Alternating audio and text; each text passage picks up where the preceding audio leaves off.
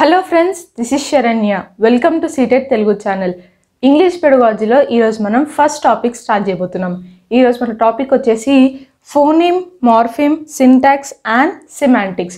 So ee roju manam em telusukobothunam ante phoneme ante enti, morpheme ante enti, syntax ante enti and semantics ante enti. వీటి పైన exams లో questions ఎలా అడుగుతారు అన్నది few questions ద్వారా తెలుసుకుందాం.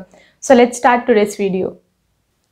సో ఇప్పుడు ఫస్ట్ మనం ఫోనీమ్ గురించి మాట్లాడుకుంటే ఫోనీమ్ అంటే ఏంటి? Smallest unit of sound. Phone అంటే ఏంటి? సౌండ్కి సంబంధించింది, అలా గుర్తుపెట్టుకోండి.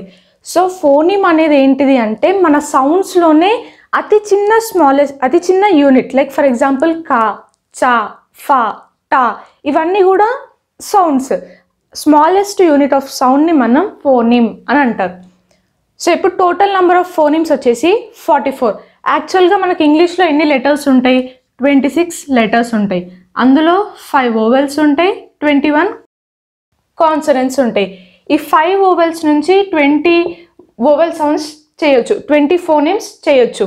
21 కాన్సనెంట్స్ నుంచి 24 సౌండ్స్ చేయొచ్చు. సో ఇప్పుడు వోవెల్స్ అంటే ఏంటి? ఏ, ఈ, I, oh, you.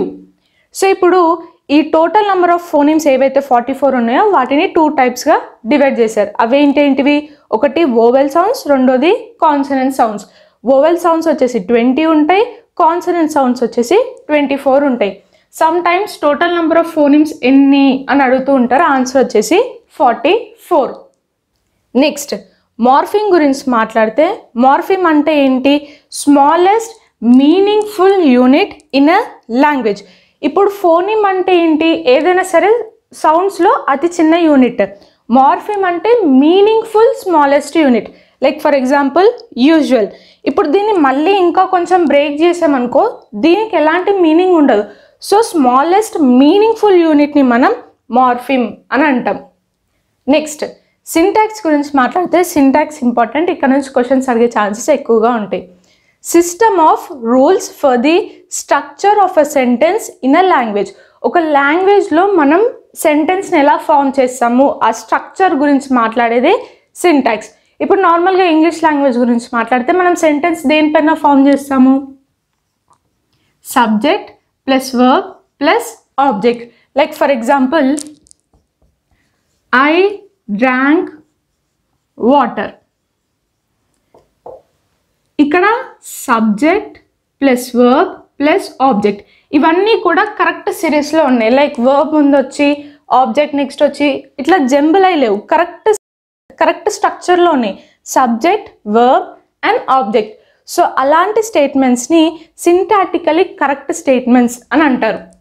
Next semantics గురించి మాట్లాడితే the study of meaning of words and phrases. So ఇప్పుడు సింటాక్స్ ఏంటిది? ఒక సెంటెన్స్ని ఎలా ఫామ్ చేస్తాము ఆ స్ట్రక్చర్ గురించి మాట్లాడే సింటాక్స్.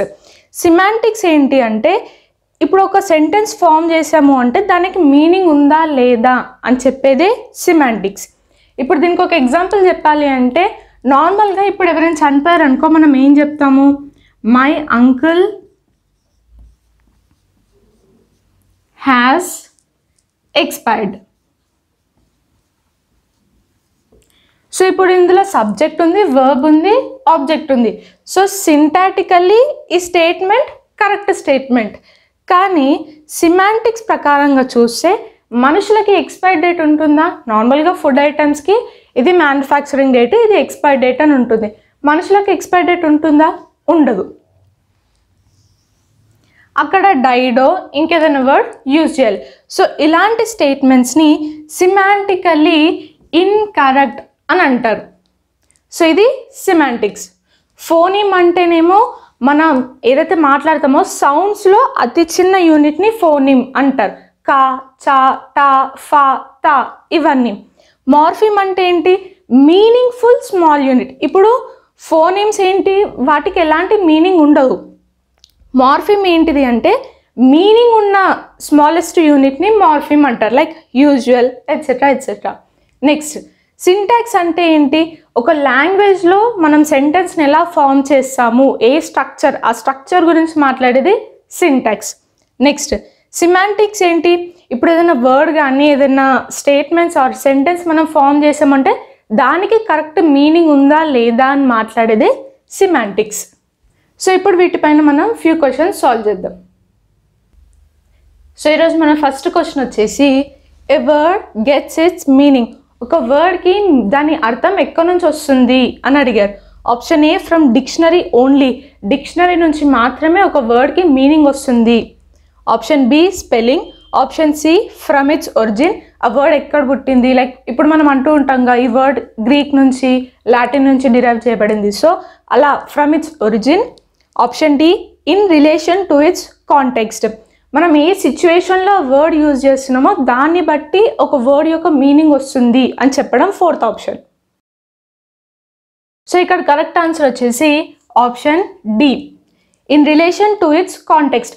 ఇప్పుడు మనం సమ్టైమ్స్ ఒకటే వర్డ్ని చాలా సిచ్యువేషన్స్లో వాడుతూ ఉంటాం. ఒక్కొక్క సిచ్యువేషన్లో ఒక్కొక్క డిఫరెంట్ మీనింగ్ అనేది వస్తుంది ఆ పర్టికులర్ వర్డ్కి. సో ఎప్పుడైనా సరే ఒక వర్డ్కి మీనింగ్ ఎలా వస్తుంది అన్న పాయింట్ గురించి మాట్లాడితే దాని కాంటెక్స్ట్ పైన మనం ఏ సిచ్యువేషన్లో వర్డ్ని యూజ్ చేస్తున్నాము అన్న దానిపైన ఒక వర్డ్కి మీనింగ్ అనేది వస్తుంది. నెక్స్ట్ సెకండ్ క్వశ్చన్ వచ్చేసి ఫోనీమ్ ఈజ్. ఫోనీమ్ అంటే ఏంటి అని అడిగాడు. ఏ డిప్థాంగ్, a vowel sound, a single unit of sound, a single unit of word. So ఇక్కడ కరెక్ట్ ఆన్సర్ వచ్చేసి option C a single unit of sound. డిప్థాంగ్ అంటే 2 వోవెల్ సౌండ్స్ని కలిపితే డిప్థాంగ్ అని అంటూ ఉంటారు. వీటి గురించి మనం మళ్ళీ ముందు క్లాసెస్లో తెలుసుకుందాం. నెక్స్ట్ థర్డ్ క్వశ్చన్ వచ్చేసి the sentence madam drives a bicycle is అని అన్నాడు.